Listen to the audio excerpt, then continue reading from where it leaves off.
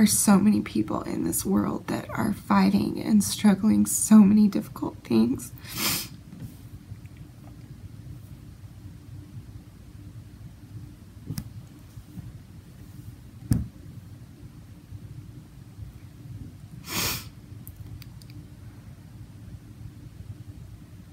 Basically, I just got on the scale for the first time in a week, and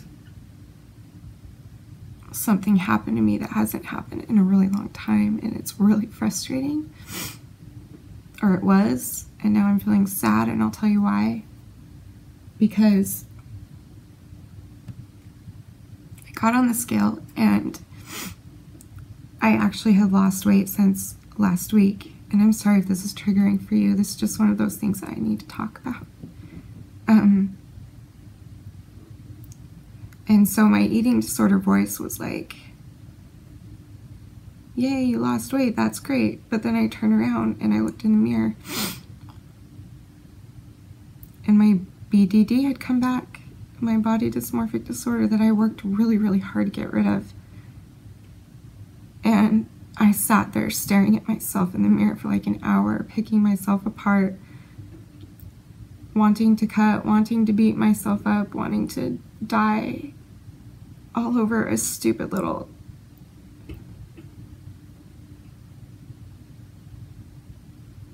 and then I logged on to YouTube, and it just so happened to pop up in my feed, that video about that sweet little girl, Talia, who passed away a couple years ago, and she was like this little angel makeup little guru cancer patient. She's incredible. Go check out her channel. I'll put it in the link below. And I just happened to come across one of her videos, and it was a video from her sister, like the video of her sister, I'm pretty sure it was her sister, announcing her death, and talked about how, like,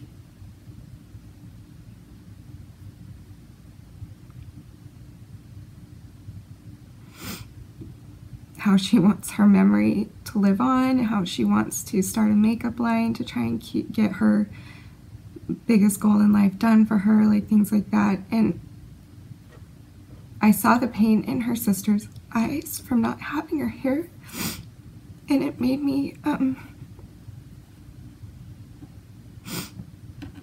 selfishly, but also it's a really good thing, it made me realize that how painful it would be for my mom and my family, of course, but especially for my husband if I died. And I've been so close to death for years now. And after a while, it just starts to feel like it just doesn't matter what you do. It doesn't matter. I'm never gonna get better. And here I am with a perfectly functioning, not perfectly, but a functioning body that could be out there helping people or visiting old people or doing something to help the world. And that little girl did everything she could to reach the world and to show what it's like to be positive through every hard situation. She is so unfortunate she had to go so young, but her message was beautiful. And I remember crying when I first heard she died when she did die, because I was a huge fan of her from Ellen. I was a huge fan. So when she died, I seriously cried, and you guys know I don't cry often.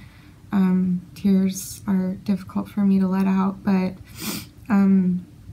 anyway, it just was weird the way it happened tonight, that right after I was beating myself up for an hour and basically telling myself that I deserved every little disease that I have in my brain because I must have done something wrong to deserve it. And then to have that video be the first thing that popped up in my sidebar on YouTube,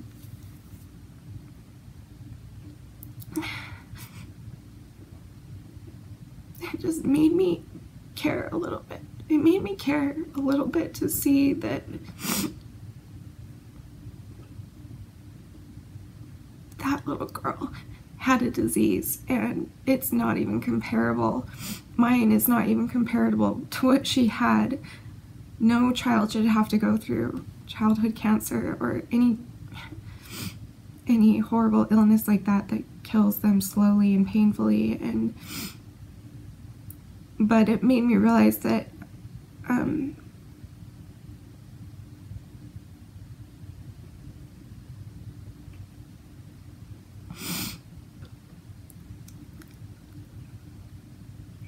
maybe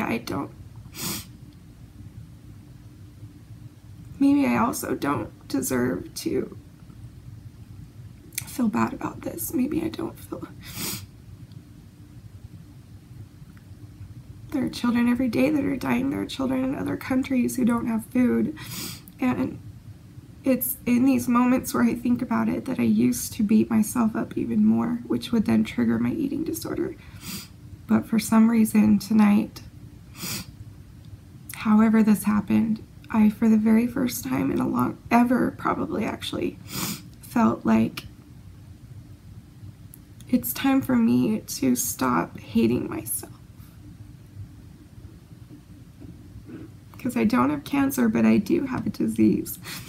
And it's a serious disease that people are dying from slowly and painfully. Nothing compared to cancer in my opinion, but it's awful. You guys know that.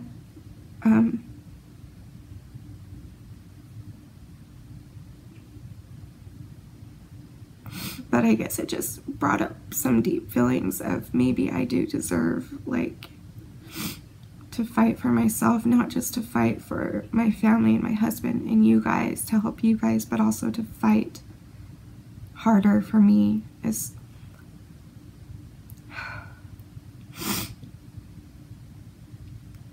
I can't tell you how frustrated I was, because I really have worked so hard, so hard, to get rid of my BDD, my body dysmorphic disorder. That part of my mental illness had gone away completely. Like, it's been probably a few months since I've seen that in the mirror, since I felt like my eyes were starting to clear up. I felt like I was starting to see things for how they really were, and that I had somehow conquered this awful disease that some people are debilitated by. But then, just like that, there it was again. So anyway, long story short, I'm very grateful for this experience today. I'm grateful for that little girl still. I know it's been a while since she passed, but I still think about her and I'm grateful for her.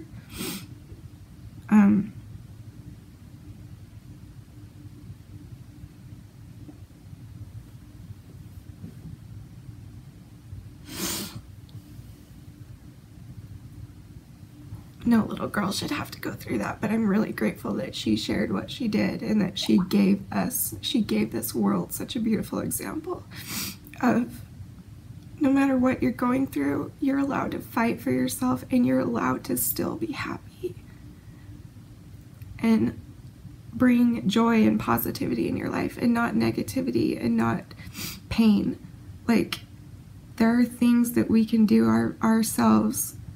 We just have to do it to make us happier, but it takes energy and time and thought, and it takes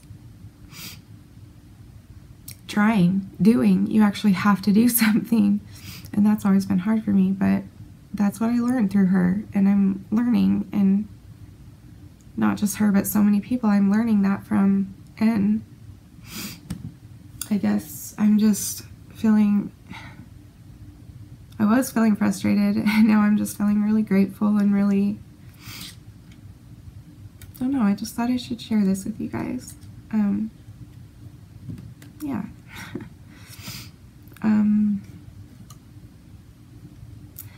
So anyway, as far as the hard part goes, I just want you guys to know out there that you're not alone, and that if you are ever struggling and feeling like the world is seriously, literally going to cave in on you, you're not alone in that feeling. I'm there with you. I've been there with you. But I can honestly say that I've felt little glimpses here and there of what it's like to not be in that. And that feeling is worth fighting for.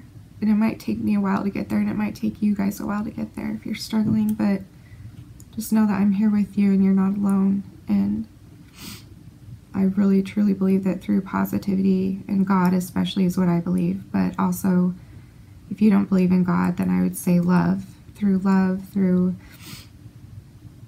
we can get through these things, especially if we have each other. So yeah, that's all.